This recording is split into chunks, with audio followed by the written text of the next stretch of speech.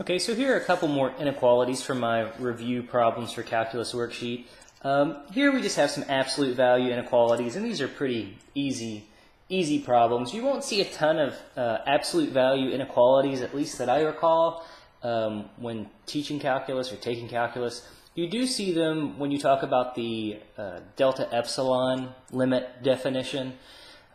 So you will see them in that case, but to solve an absolute value inequality of the form, when you have less than some number, some positive number, all you do is just make a compound inequality. So we've got x minus 4 less than 7, but we also make that greater than negative 7.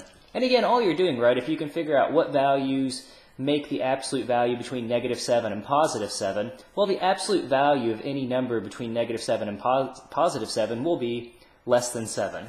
So this is easy enough. We just add 4 to both sides, or I should say all sides. So negative 7 plus 4 will be negative 3. We still have our x left over in the middle. Then we have positive 11 on the right side. So that'll be the solution set. We've got from negative 3 up to positive 11. Again, parentheses on both of those. Here we've got the absolute value of x plus 5 greater than 8. In this case, notice the inequality's been flipped.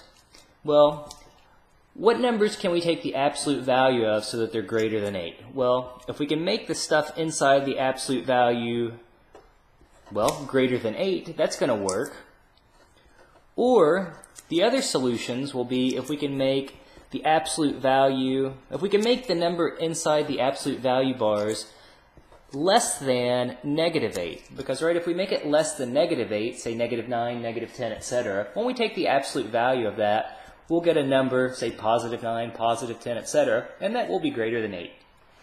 So, okay, so for the first inequality, just subtract 5 from both sides. We'll get that x has to be greater than 3. Or, and again, subtract 5 from the second inequality. We'll get that x is less than negative 13. So the solution set in this case, well, okay, for it to be less than negative 13, that's from negative infinity up to negative 13, parentheses, union, and then it says it has to be greater than 3, so we'll go from 3 to positive infinity, and there's our solution set. So again, some pretty basic absolute value inequalities, nothing crazy here. Again, I don't think you'll see them a tremendous amount, but just to remind you on how to solve them, there's a couple of them.